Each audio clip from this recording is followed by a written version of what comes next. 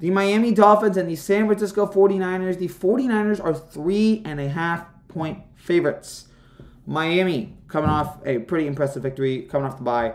They dominated Houston, even though they got Houston back in the game late, which was a little bit of a struggle. But fine, whatever. 22 for 36, 299 yards and a touchdown for Tua as he keeps up his MVP hopes.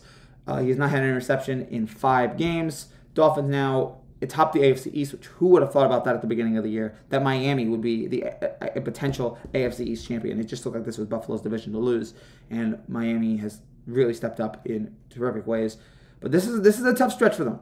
At San Francisco, at the Chargers, at the Bills. That we're going to see what Miami really is here.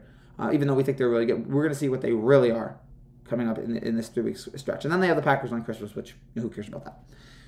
Niners, their offense did almost nothing, but it's fine because their defense stepped up.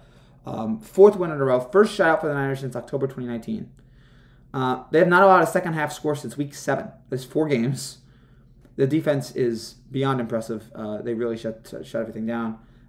They're going to need a better offensive performance from Jimmy G and company if the Niners are going to contend for Super Bowls going forward.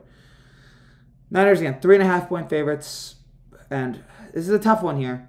I really thought long and hard about this. And Miami is explosive offensively, but they're terrible defensively. And so if this is the game for Jimmy G to step up, this is the game that he's going to do it. And I say at home. And I think the Niners defense is going to limit Tua's abilities just a little bit. That'll be enough to give the Niners the win and to cover the 3.5. Give me San Francisco in this game.